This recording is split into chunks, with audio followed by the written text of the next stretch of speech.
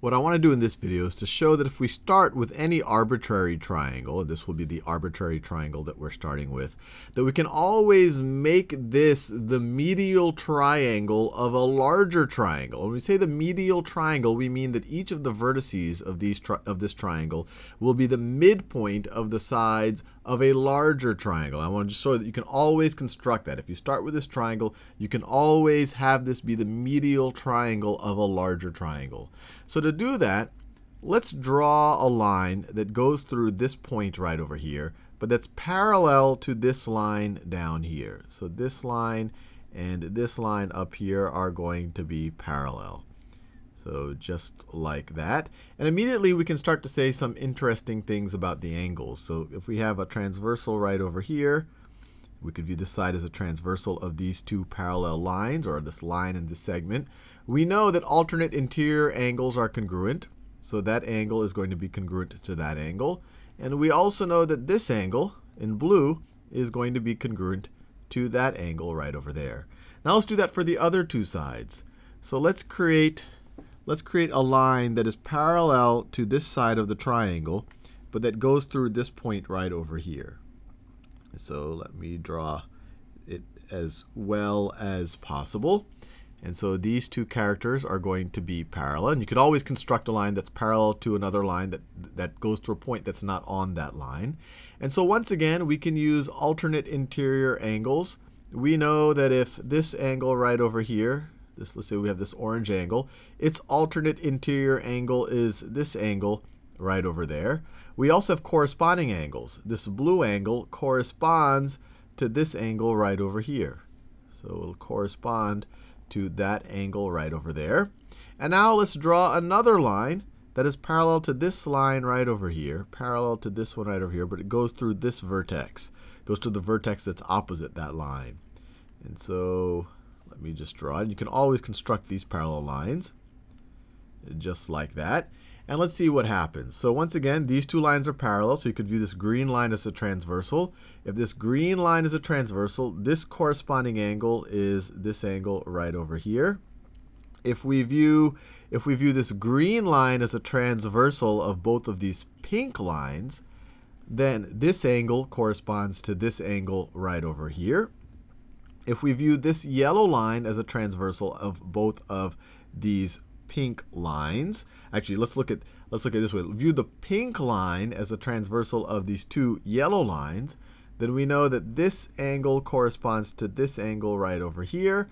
And if you view this yellow line as a transversal of these two pink lines, then this angle corresponds to this angle right over here. And then the last thing we need to think about is if we think about the two green parallel lines, and you look at and you view this yellow line as a transversal, then this corresponding angle in orange is right over here. This corresponds to that angle because this yellow line is a transversal on both of these green lines. So what I've just shown, starting with this inner triangle right over here, is that if I construct these parallel lines in this way, that I now have 4 triangles if I include the original one, and they're all going to be similar to each other. And we know that they're all similar because they all have the exact same angles. You just need 2 angles to prove similarity, but all 4 of these triangles have the exact 3 angles. Now the other thing we can show is that they're congruent. So all of these 4 are similar, and we also know they're congruent. For example, this side right over here in yellow is the side in this triangle between the orange and the green side. It's the side between the orange and the green side on this triangle right over here. So these two, we have an angle, a side, and an angle. Angle, side, angle, congruency. So these two are going to be congruent to each other. Then over here, on this inner triangle, our original triangle, the side that's between the orange and the blue side is going to be congruent to the sides between the orange and the blue side on that triangle. Once again, we have angle, side, angle, congruency. So this is congruent to this, which is congruent to that. All of these are going to be congruent. And by the same exact argument, this middle triangle is going to be congruent to this bottom triangle. You have an angle, blue angle, purple side, green angle. blue angle, purple side, green angle, they're congruent to each other. So if all of these triangles are congruent to each other, so their corresponding sides are equal. So if you look at this triangle over here, we know that the side between the blue angle and the green angle is going to be equal to this angle right over here. It is equal to this length. So it's going to be equal to this length. Between the blue and the green, we have this length. Between the blue and the green, we have that length. Between the blue and the green, we have that length right over there. So you immediately see that this point, and let me label it now. Maybe I should have labeled it before. If we call that point A, we see that A is the midpoint of let's call this point B, and call this point C right over here. So A is the midpoint of BC. So that's fair enough. So I was able to construct it in that way. Now let's look at the other sides. So this green side on all the triangles is the side between the blue and the orange angle. So between the blue and the orange angle, you have the green side. Between the blue and the orange angle, you have the green side. So once again, this length is equal to this length. And so if we call this point over here D, and maybe this point over here E, you see that D is the midpoint of BE. And then finally, the yellow side is between the green and the orange. So between the green and the orange, we have a yellow side. Between the green and the orange, you have a yellow side. All of these triangles are congruent. So once again, let me call this F. We see that F is the midpoint of EC. So we've done what we wanted to do. We've shown that if you start with any arbitrary triangle, triangle ADF, we can construct a triangle BCE. We can construct a triangle BCE so that ADF is triangle BCE's medial triangle. And all that means is that the vertices of ADF sit on the midpoints of BCE. So you might say, Sal, that by itself is interesting, but what's the whole point of this?